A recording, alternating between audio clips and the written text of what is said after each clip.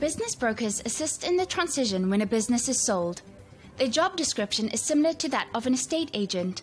Business brokers build and maintain client relationships, execute transactions, and complete administrative tasks related to the sale or purchase of a business. Due to the nature of this occupation, a business broker has frequently built up extensive experience before opening up their own business brokerage.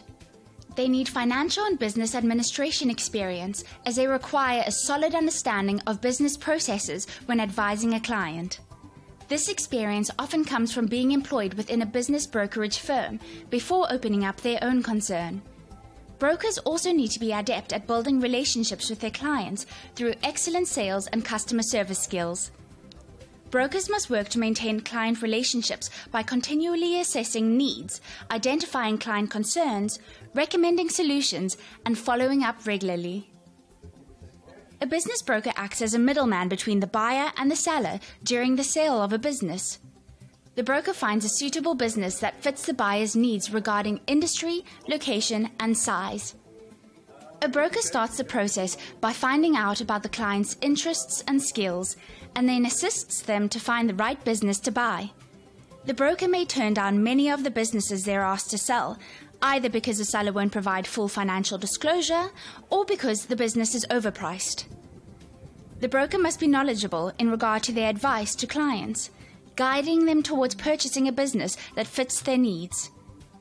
During the negotiating process, the broker assists both the seller and the prospective buyer to stay focused on the goal of selling or buying the business. Brokers must act as a mediator between the parties, making sure that their concerns and wishes are addressed. The broker can inform the seller if the price is too high and communicate to the buyer what has to be done to make a deal. The broker discusses how any differences in viewpoint between the seller and buyer can be negotiated efficiently. The business broker's ultimate goal is to close the deal successfully. To do this, the broker must get the seller and buyer on the same page concerning price and terms of the sale. After the deal has been closed, the business broker is responsible for assisting with the paperwork. Brokers should be up to date with the latest laws and regulations affecting everything from licenses and permits to financing the business. Brokers are often required to update their knowledge through training and courses. Before becoming a business broker, one must satisfy the legal requirements of the Estate Agency Affairs Board, the EAAB.